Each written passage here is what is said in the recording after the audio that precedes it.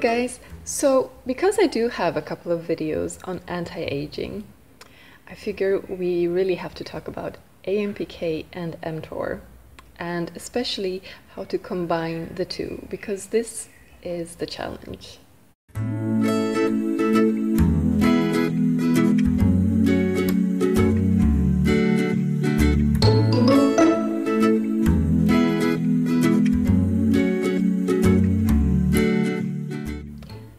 What is AMPK? So this is basically an energy sensor in our body. It's a pathway that becomes activated whenever there's too little of, for instance, energy, nutrients, and this is a very interesting pathway because it leads to autophagy. And autophagy is the cleansing out of all of these waste products that we don't really need anymore. And so these waste products are taken to the lysosomes, where they're basically put into their essential building blocks, and these building blocks are then used by the cell to build other things, like proteins become amino acids that later on become available for the cells to use. So autophagy is very important. We really want that activated a lot of the time, actually most of the time, but not all of the time. Another benefit of AMPK is that it actually stimulates SIRT1. This is the sirtuin 1, and this leads to a reduction in inflammation, which is always good. Reducing inflammation is awesome in your body in general, as inflammation leads to aging in different ways. It also stimulates FOXO, which also reduces inflammation. So these are maybe the main benefits of activating AMPK. It also lowers blood. You have low blood sugar, so it's what you want most of the time. However, this is not an anabolic pathway, it's a catabolic pathway. So it will not help us build things. This is, so whenever AMPK is activated, a lot of mTOR becomes inhibited. And whenever mTOR becomes activated, AMPK becomes inhibited. It's not clear-cut always like this in all instances, but a lot of the time it is. So the catabolic pathway is the AMPK that leads to autophagy and is awesome. How do you activate it? So you activate it by fasting, for instance, because this is a way of removing nutrients and energy, and so automatically you will activate that. High intensity training also activates it. And then there's a bunch of different substances. There are people who like taking metformin, which is a drug. It has been used in diabetes, and it has this positive effect of lowering of activating AMPK, and so it becomes sort of healthy. But still, it's not a natural substance, it's a drug. So the question becomes then, well, are there any natural substances that activate AMPK, maybe even as strongly as metformin? Well, actually, berberine is one of those substances that is almost as good as metformin when it comes to the activation of AMPK. And then there's a bunch of different substances that do also activate AMPK to some degree. You have green tea, you have curcumin, or turmeric, curcumin. These are very well known. What else do you have? You have ginger, you have quercetin, resveratrol also activate this. You have ginseng, you have bitter melon, sorry, not lemon, bitter melon. What else? Bergamot, so Earl Grey tea, remember? What else?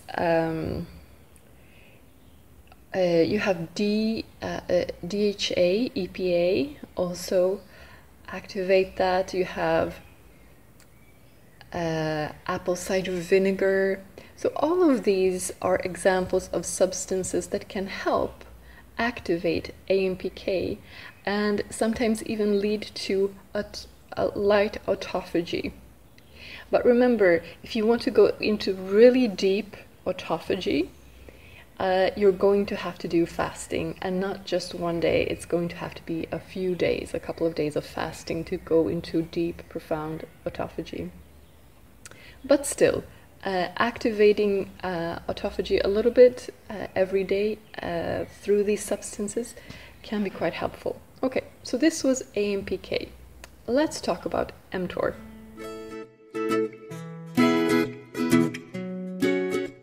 So mTOR.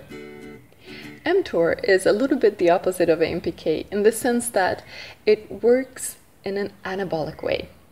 Instead of catabolizing, it helps to build our body. Build what? Well, it definitely helps to build muscle, yes. It's an anabolic for our muscles. But the thing that I find really interesting is that it also helps keep our stem cell populations healthy so that we can replace other parts of the body. Even cartilage can be better replaced, but only if we keep mTOR active at least some of the time. And this is what we want, some of the time, not all of the time. So, what activates mTOR? It's whenever we eat. And so there's a lot of energy available, and insulin is one of the activators. When we eat something, insulin levels go up and we activate mTOR.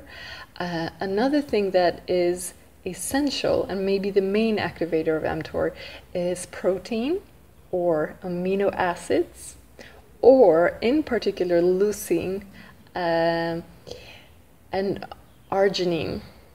So these are amino acids that seem to be major activators.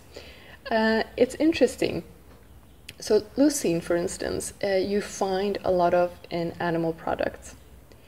And so here's what happens. For most people, when they eat what is a regular diet, they will be eating dairy products and meat. And in dairy you find 4 times as much leucine as you find in human milk, for instance. And so the mTOR pathway will always be activated, especially if you're eating throughout the day. Start early in the morning and maybe have a late night snack in the evening before you go to bed. If you live like this, eating throughout the day until you go to sleep, and eating a lot of protein, then mTOR will be activated pretty much most of the time. And so this is the main problem for most people, that they want to deactivate it and they want to activate AMPK. Because if you don't activate AMPK, then you will never clean out, and so you will have a lot of waste products, in a sense, everywhere in your body, and you will not be working optimally. This is not healthy. It doesn't lead to health, and it doesn't lead to longevity. In fact, activated AMPK over long periods of time leads to longevity and health. However, if you exaggerate, and if you are always activating AMPK, then you're going to run into problems as well. What kinds of problems? Well, the stem cell populations of some parts of your body may not be as healthy, and so you might not be able to replace things. Your muscles might not be as strong. You might have trouble building muscles. And if you're older, this is a big problem, because as you become older, it's easier to lose muscle mass, and this is critical, especially for older people. So for instance, exercise is great for everyone, but is essential for older people. So muscle mass is important, and as you get a little bit older, you have to make sure that you do activate mTOR. Again, having mTOR activated all of the time is not healthy, but you have to activate it sometimes. So how do you do that? How do you combine? How do you know how much you should activate it? So this will depend on your lifestyle, your age, but here's an idea if you want to try it. So at least twice a week, make sure that you're fasting for about 20 hours. So this is the warrior diet, you could say, the intermittent eating, where you fast for 20 hours and then you have a 4-hour window in which you eat. And do this maybe twice a week. And to really make sure that you do the best you can, towards the end of this 20-hour period of fasting, exercise. High intensity exercise. This is a great way of really going deeper, a little bit deeper into autophagy, and activating AMPK as well as you can.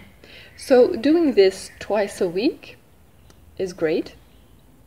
And then the rest of the time, make sure that you do have maybe at least 14 hours each night that you don't eat. When you don't eat, right? So 14 hours without food. And sometimes here you can switch. Maybe one day you go 12 hours without eating. Maybe the next day you go 16 hours without eating. That's okay. So being flexible and changing so that you don't always do the same thing every day is a positive thing. Now, because you have these periods of not eating and eating, your body will slowly train itself so that it can quickly switch between burning fat, which it does when you're fasting, and burning other types of fuel if you're eating a regular type of diet.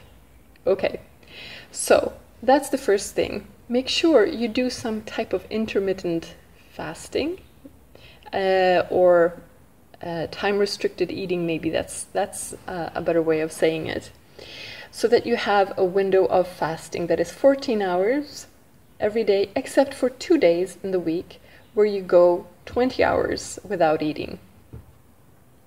So this is one idea. This way you will have AMPK activated most of the time. You will be going a little bit deeper into autophagy. However, you will also have your feasting time where you definitely activate mTOR. So also another tip here. So if you do take your berberine or green teas or turmeric or whatever it is that you enjoy taking that actually does activate AMPK, make sure that you don't take it whenever you're supposed to activate your mTOR, right?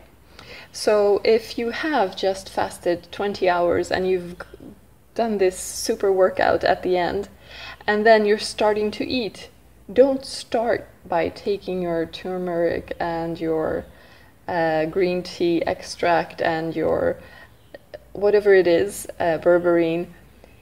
Let your body actually go into mTOR. Have a bit more of protein and really go into mTOR, and then take these as you're going into your fast, your AMPK boosters. Take those as you're going into your fast, not when you're starting to eat.